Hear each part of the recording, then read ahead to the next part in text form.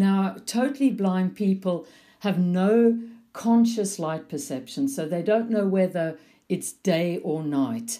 And so they have no signal from the environment to their body to tell them what time of day or night it is. And so their body clocks sort of free run at their own cycle length. We all have body clocks that have a specific cycle length, but every day these clocks are reset because we see light, and the light resets our clock to the 24-hour light-dark cycle that we live on because we live on Earth. Now, blind people don't have this, totally blind people.